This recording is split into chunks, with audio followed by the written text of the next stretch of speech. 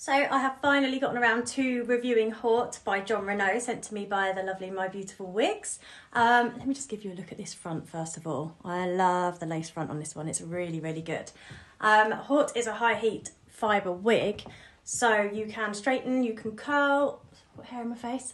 You might have seen my video before where I have actually straightened mine, and I have straightened her about 4 or 5 times since. I've had her for about a month and a half and she's still looking like this. I mean, look at the ends of the hair. They are still perfect. I wore her out for a girls' weekend this weekend just gone in Storm Eunice, and she's still fine. She's still fine. So a lovely little wig. Love the colour. She's in Palm Springs blonde. So you've got your light blondes, your dark blondes. There's a bit of platinum running through there and honey colours. Let me show you all the way around. And it runs all the way through, and also your rooting, so you see that all the way through the wig. I like the rooting on this one because it's not too dark. It's kind of a medium brown. One thing I will say is the mono part is left hand only, so it's only this strip. So if you like a right hand part, this wig may not be for you. That is the only thing I will say that some people might not like about this wig. I also have on my ultimate wig grip under this that I put on yesterday to show everybody. The front, the lace is so sheer, it's really, really good. That's made by My Beautiful Wigs. It's brilliant. I've also put silicone scar tape to the inside of the parting to make it look like the hair's coming from my head. So I've got dark hair under this, but you would not know it.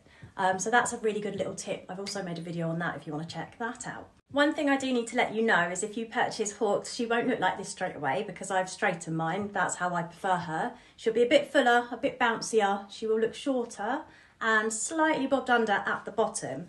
But if you want to straighten, I use Kaposi straighteners from Amazon because you can adjust the temperature. It has to be at 130 degrees. I use Ellen Villa anti-static spray as well. But just make sure that the hair is dry before you straighten with a Renau wig.